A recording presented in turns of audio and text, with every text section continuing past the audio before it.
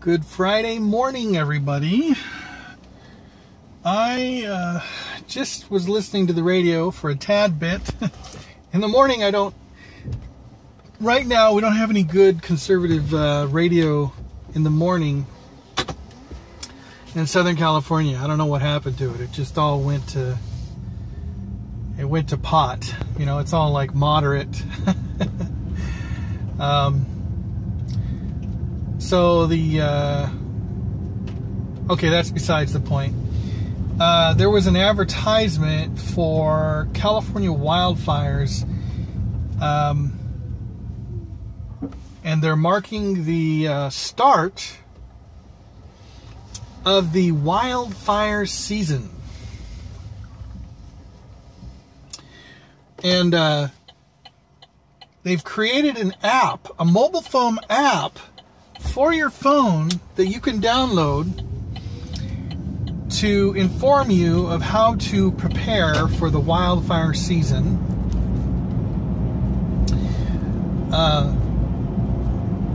And I guess, you know, loads of other info as well, like susceptible areas or something like that.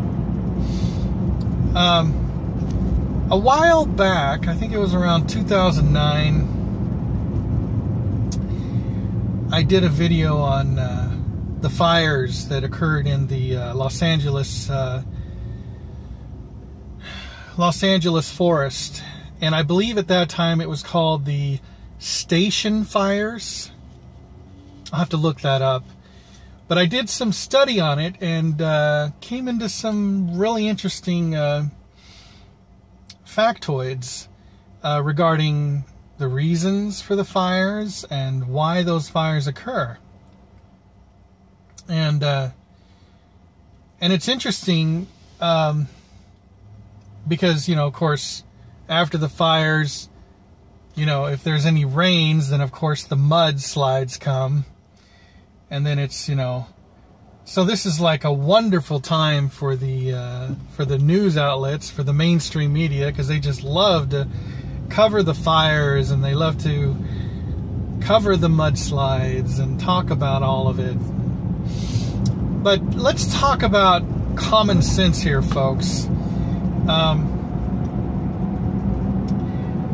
One of the things they were talking about on this little public service announcement this morning that I heard was, if you want to prepare for the wildfires, you need to create a stopgap between your property and the fire. In other words, if there's any dead trees around your property, you know, cut them down. Dry grass, such, you know, cut that down. Get that all out of there, and create a stopgap between your property and where a fire could cross over. Common sense, right?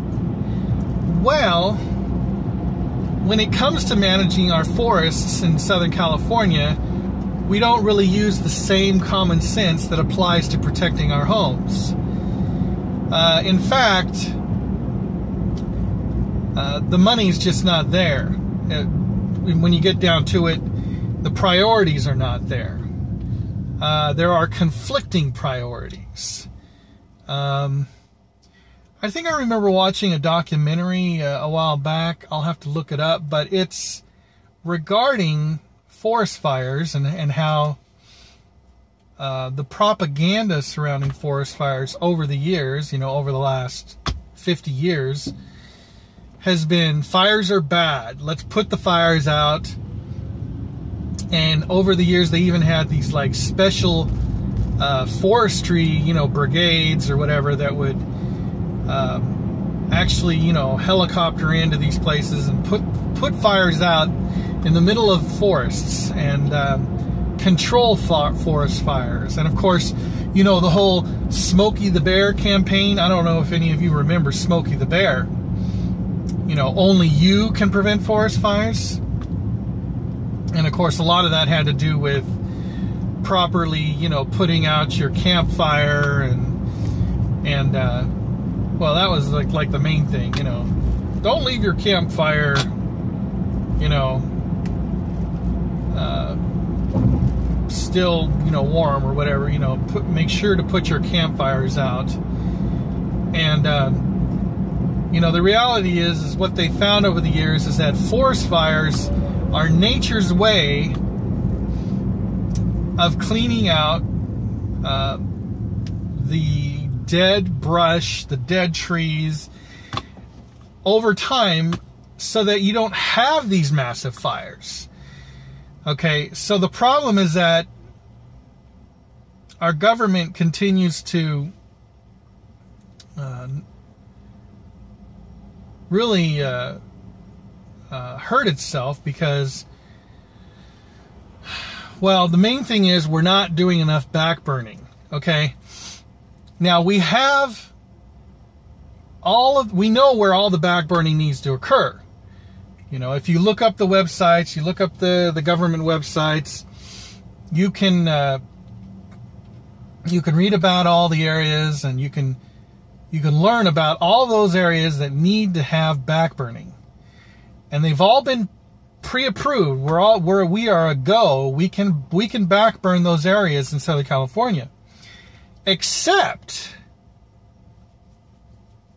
there is a hindrance by the Air Quality Management District on which days you can burn, and if it's windy, and which way the wind's blowing, and such and this and that. Okay, so what happens is when they say, okay, green light, go ahead, go out, do all your backburning,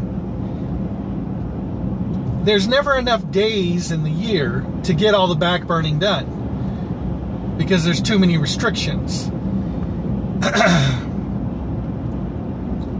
So two things need to happen. There either needs to be less restrictions on the backburning days, that we need to create a safer environment for those communities that surround the Los Angeles forests and other areas, or we need more either forestry people or firefighters, and that means more money, to get out there on the days that they're allowed to burn everything we need to burn to keep our communities safe. Okay?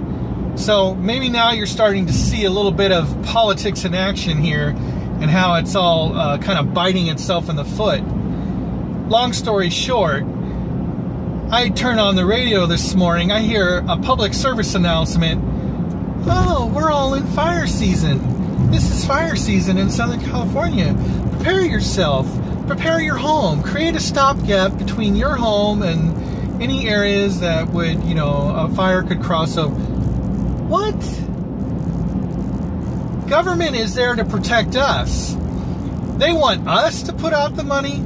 They want us to get out there and do the stopgap, you know, creating a stopgap, cutting down dead trees.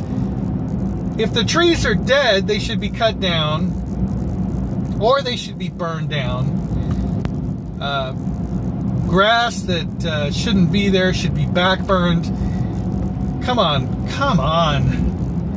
I'm getting a little bit tiffed.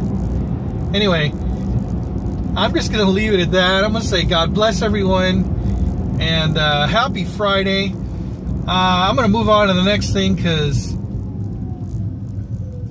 you know, all right, guys, keep seeking truth. Bye.